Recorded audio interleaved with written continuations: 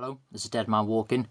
Today's video is just going to be a core skill sort of thing, what I deem as core skill with survival and life in Java. So this is just going to be on cordage. And I noticed that a lot of people don't know how to tie knots. It's strange as it sounds, we live in a day and age where it's not a very useful skill.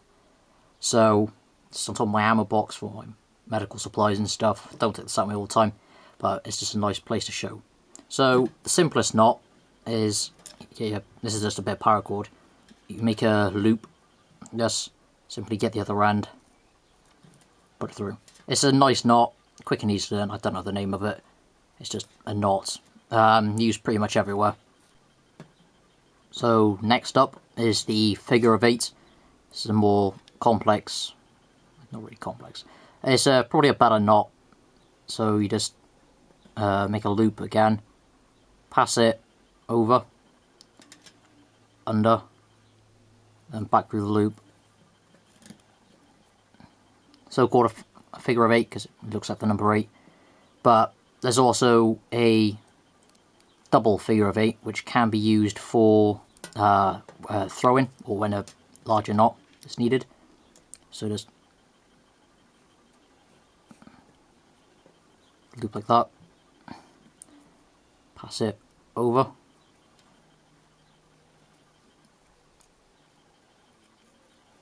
Poke it through. There you go. So I've shown you how to do a few simple knots. So this is just going to be one if you have more than one piece of cordage. So the first one's going to be a reef knot. So you need 2 pieces for this. Simply wrap them over, around, maybe put it a bit tighter like that, and then poke it through again, tighten it, there you go, reef knot. This doesn't work as well if the piece of cordage isn't the same thickness, so watch out for that. But it's, you know, it's a nice one. I wouldn't trust anything on it, but it's for like reefing sails, so that's when the sail on a boat needs to be reduced because the wind's too high or strong.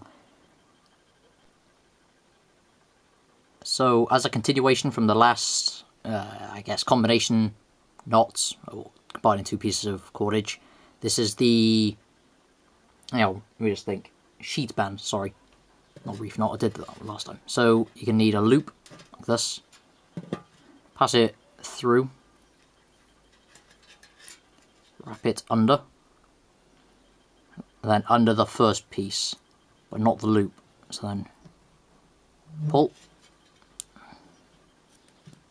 So this is a much stronger knot, in my opinion, than a reef knot. And it's also can be used if they have different thicknesses. The cord is, I said last time, the reef knot doesn't work as well. Can work, but again, it's even riskier to have it. But this should be a great sort of survival knot, but if you need to tie 2 pieces together, other than doing a bow from just tying shoelaces, which is another thing people don't do these days. So I didn't show this in the last ones because they're quite explanatory. Just untie, just pull part like that. But strain, you know, this is paracord, so it can hold X amount of whatever pounds. And if you want to cut paracord, you know, it's probably one of your safest bets for cutting. Simply make a loop like this, half it. So if you want to half this, get a knife, put it down, and just kind of pull back. So now you're left with a fraying end, and to stop that, I just become apparent now. So that's the fraying end. You need a heat source. I'm just using a lighter. Heat it up, push it in there. See, it's become like coated. This will stop it from fraying. It doesn't have to be a lighter. It can be used. You can use any heat source, you know, candle, match, but it would probably be a waste match. The only heat source I wouldn't recommend using is a jet lighter because it just burns up the rope It doesn't quite work as well on more natural cordage, like garden twine. It can work, but most likely they'll just burn up like a fuse or a wick. Anyway, thank you very much for watching.